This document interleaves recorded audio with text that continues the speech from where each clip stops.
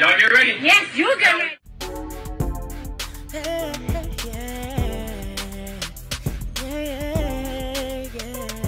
If you want the latest news in the streets, join us and tune in for the tea. Breaking news with integrity. So tell your friends and your family. It's the Lovelyti TV show, bringing you good tea and good vibes. It's the Lovelyti TV show. Be sure to share, like, and subscribe. Hey tea sippers, good morning and happy Friday. So I want to come on here with an update about the whole Shein by Sheree debacle. So if you guys do not know, Shereé just did an interview with Yahoo News. She sat down to interview with Gibson John, and basically he's asking her about the drama concerning her clothing line. And I find this whole interview and this whole conversation very interesting.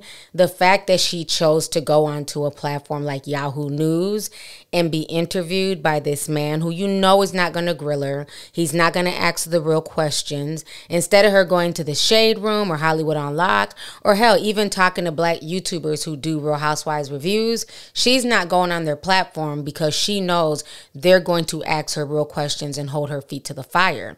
With this interview, she's able to, you know, stutter and stammer, spin lies. He's, you know, damn near coaching her and feeding her shit to say. They're kind of feeding off of each other, but he's not asking her the real questions that people want to know. So she knew what she was doing by going to get interviewed by him to address the controversy, as opposed to getting interviewed by people in her own community to address the controversy. So I want you guys to go ahead and watch this interview. I'm going to come back with the rest of my commentary. All I can say is that apparently Shein or Shein or whatever, they shop at the same production. It's like a licensed design, right? It's like a licensed design. I guess it's a private label. Yeah, but shame on that private label for selling anything that you sell to. What's the big one? Fashion Nova or Shein. You shouldn't sell to anybody else. Yeah, to big fast fashion places.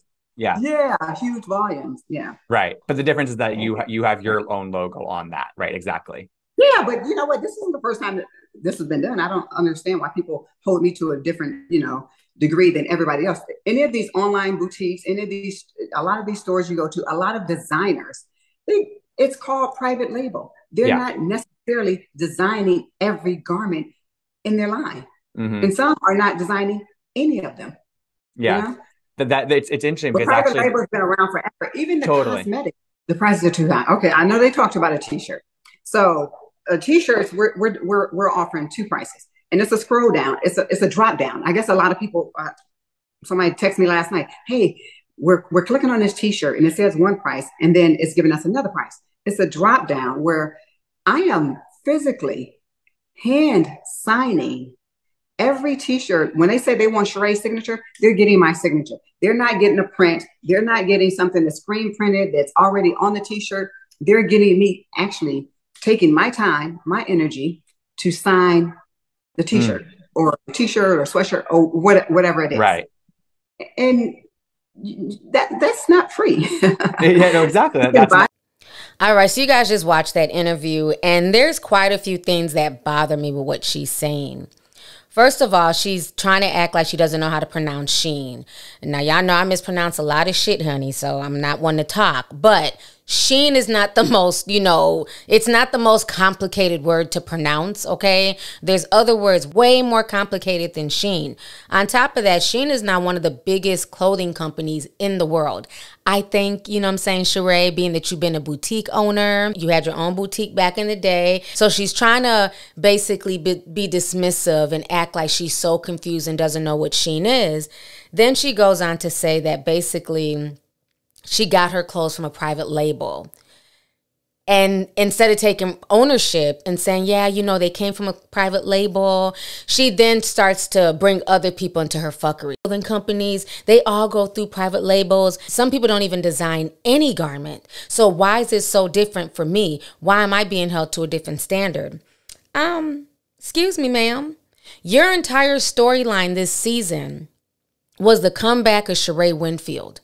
You've had 14 years, not 14 months, to figure out a clothing line, designs, get a designer. You made it seem like you were having somebody design these from their own, you know, creativity. This is how you made it seem on the show. Like these were designs that you paid for, that somebody was hand stitching. It was going to be good quality. It was going to be designs that we're not going to be able to get anywhere else. Okay. If we wanted stuff from Shein and Fashion Nova and all these other fast fashion places, guess what? We could have just easily went to their website and grabbed the same outfit without the Shein By Sheree logo for half the price. So the fact that she's trying to gaslight people and, you know, now flip it around on the fans and say, you know, why she held to a different standard. You're held to a different standard because you put yourself out there as a different standard, as a higher standard. Matter of fact, when you watch the fashion show, because I had to go back and watch it and grab clips from there, the lady that was helping her get the models, the Muslim lady, was saying, because Shereé was stressed and saying, well, the clothes aren't here yet. I think they're in Alaska. And the lady says, if I need to, I will fly out there and go get your clothes. Shereé then gets snippy with her and says, are you going to make them too? And to me, it's like, why are you mad at her and getting snippy with her when you've had 14 years to get this together? It's ridiculous. Y'all check this out. So I don't have all of my samples. I'm still expecting another package today. If it's held anywhere in the U.S., I will fly over there today and go grab them. Well, you gonna help him finish making the stuff? Oh, no. All right, so you guys just saw that clip. So she's getting snippy with people who are legitimately trying to help her. And to me, it just didn't make any sense. Then she goes on to say, in the next clip, they're talking about the pricing. And once again, she tries to gaslight people by saying, well, there's 2 different prices. Had people clicked on the drop down, they would see that. One thing when you shop online, folks are always looking for a discount. People will go on, you know, discountcoupons.com, 10% off coupons.com. People will look for discounts. So you mean to tell me everybody came to your website and nobody clicked the so-called drop down with the cheaper price? The only price people saw were the full prices for $142, $225. There was nothing on that website, from what people told me, that said that there was anything with a signature or anything extra coming with these outfits. All it showed was the outfits that were for sale. There was nothing differentiating what was a quote-unquote regular shirt and what was a shirt that was signed by Shereé. But my thing is this, that does not make any sense. If you think about it from a logistical point of view, a time point of view, Shereé is supposedly booked and busy. She's a busy woman. Who has time to sit around signing shirts? And who's going to pay that much money for a shirt with a signature on there that can fade, get washed off eventually in the wash? That just doesn't make any sense. Most people, the only time they even request to have something signed, if they're at a venue like a concert and you're like there with your favorite artist and it's a memory and they're going to hang it up on their wall. When people are shopping for clothing to wear in their everyday or to special events, they're not shopping for clothing with signatures on there. I don't believe that she was signing all of these shirts to sell for $142. She's trying to make excuses because she's getting backlash, because there's no reason that these regular plain shirts should be going for $142. There's no reason that a regular sweatshirt that you can go get on Fashion Nova, you can go get on Shein, that's $29.95, should be selling on her website for $225. And so she's trying to find an excuse and a lie and say, oh, well, I was signing them. That's why they're so much more expensive. That doesn't make any sense. Nobody does that. Okay, nobody signs clothing and then sells it for more, especially when they're launching. All you're worried about is basically selling inventory. And when you're really serious about selling inventory and making sure that you've made a good product, you make the price point fair. I'm not saying that she can charge a little bit more because she's quote unquote famous, but to charge over $200 for something that is clearly fast fashion, to me is ridiculous. She basically admitted that all of her stuff is private label, that none of it was designed by her. Now, another thing that I found very interesting is, if you remember when I did the podcast with Lady J, we talked about a designer. His name is Tyree Lawan, and he's the one who had blasted Shereé. So let me go ahead and refresh your memory. What kills me is it doesn't matter how genuine and how honest you try to be with people. They will worry about yourself and play you if they can. This lady, Shereé, Housewives of Atlanta, Shein By Sheree, didn't have really no clothes or style for her fashion show. Not only was I on set altering clothes the day of, I spent $2,500 of my own dollars to meet the deadline and make it happen. Not only did she take all the credit, never said thank you, and it was on national television last night. I made her finally look good out of 14 years of trying. This lady still never at least reimbursed me, let alone paid me. Shake my head. I made 40 pieces of clothing in less than a week. She's not going to make $1 out that clothing because God don't play about me. I ain't giving her no patterns, no ideas, no more, so that's it. What y'all saw last night was echoes of my years in fashion and making people millionaires. If you knew all the companies that come to me for designs, ideas, samples, you would hit the floor in disbelief. I care less to be famous, but pay me and respect what I do for what I did for you. So that is what he had to say. And if you look at the picture of him, you will see him in that episode. I had to go back and scour.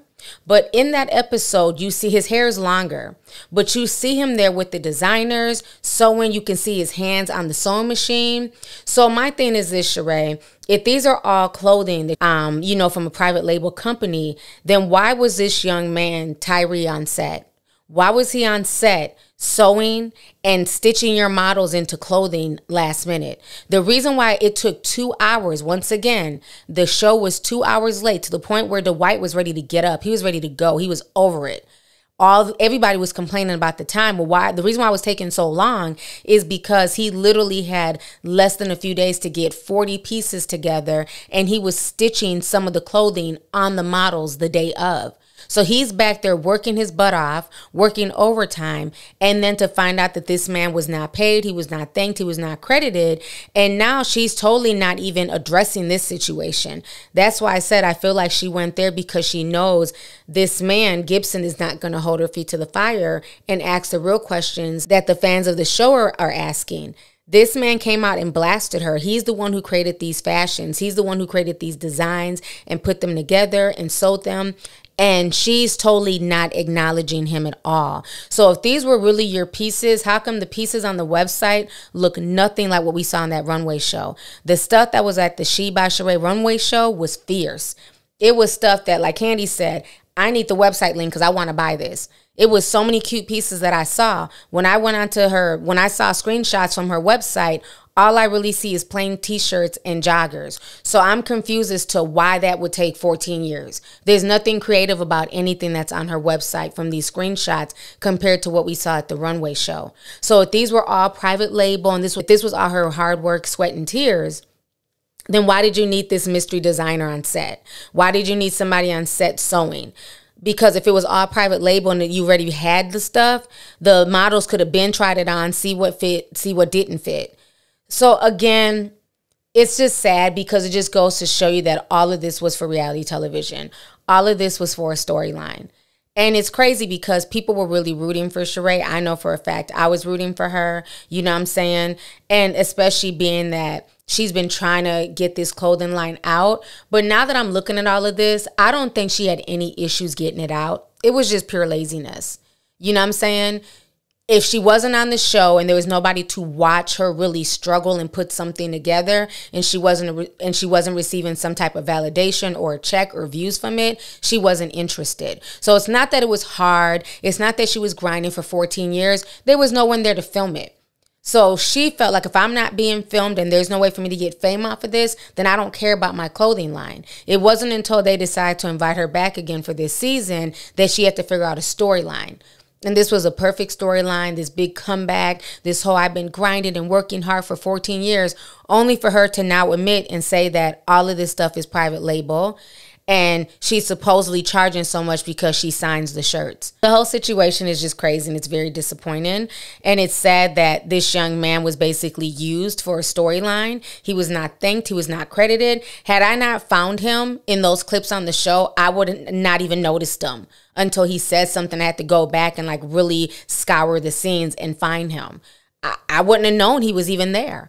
And for him to be doing all the work to make her and to make her models look good, and then to just be basically pushed to the side and ignored, it's sad. And she has a history of doing this. I mean, there's been many photographers and assistants and people over the years who have talked about her not paying them. You have money, when you have the means and you're sitting here taking advantage of people, that's not a good look. You know, and it's not right to treat people that way. You know, you got to understand the same ones that you see on your way up will be the same ones that you see on your way down. And you want to be careful who you step on, because eventually people are not going to want to fool with you. People are not going to want to do business with you if this is how you do business. And then the fact that you try to take advantage of your fans, who people like me and others who are really willing to support another Black woman, you know what I'm saying? I think the clothes that were on that runway were just beautiful and adorable. You know what I'm saying? I thought they looked really good. And so many people were saying that online. So for you to then pull a bait and switch and then try to gaslight us and act like we're crazy, like, you know, oh, you guys are holding me to a standard that you guys don't hold other people to. No, we have every right to hold you to that standard, ma'am, because you had so-called 14 years. Remember, you keep reiterating it was 14 years. It was a 14-year struggle. You had 14 years to get it together, and you chose not to. So you deserve all the backlash and all the dragging that you're getting. I will not be supporting Shein By Sheree. I won't be buying any of this mess. And I'm basically really turned off by all the antics. It's like this show is just getting old at this point, where they're just literally scraping the bottom of the barrel for a storyline. It's just really getting sad at this point. I've seen Kandi start many businesses on and off camera because she's serious about having a restaurant. She's serious about her business. She's serious about building generational wealth. We've seen Kenya Moore do the whole Kenya Moore hair care. She has her hair care supplies now in like CVS, Walgreens. Kenya's doing her thing. On or off camera, Kenya stays grinding, okay? So I just feel like everything with Shereé, it's not because there were all these hurdles. It's not because she's a struggling, quote unquote, Black woman. It's just laziness. If the cameras weren't there to capture it, if there weren't eyes on her, she wasn't interested. Because it doesn't take this long to get a business off the ground, especially when you owned a boutique, a successful boutique in Atlanta for years. She was a boutique owner. So you have many connections with, you know, designers and distributors and things like that. She owned a boutique. Ask yourself, where did she get clothes for her so-called successful boutique? She had to have gotten it somewhere. So you mean to tell me somebody who owned a boutique has no idea how to start a clothing line? You literally have teenagers on the internet who have started clothing lines, who have started t-shirt lines. So I don't want to hear this. This was just lazy, and this was just, you know, trying to make a quick buck and taking advantage of the fans. And I, for one, as a fan of the show and a fan of the Real Housewives, you know, franchise, I'm very disappointed. I just really am. So anyways, y'all, let me know your thoughts on this entire situation. What do you guys feel about Sheree's explanation? Do you guys buying it, or do you feel like she's on her Pinocchio shit? At this point, she's just lying, stuttering, and stumbling, trying to get through this interview. So once again, let me know your thoughts on this whole mess concerning Shein By Sheree. How do you guys feel about her interview? How do you feel about the fact that she did not even mention or address the whole Tyrese situation, which I'm not surprised. So with that being said, make sure you guys like the video. Feel free to share the video. And most importantly, make sure you still subscribe to the channel. And I will talk to y'all later. Deuces. If you want the latest news in the streets, join us and tune in for the tea. Breaking news with integrity. So tell your friends and your family. It's the Lovelyti TV show, bringing you good tea and good vibes. It's the Lovelyti TV show. Be sure to share, like, and subscribe.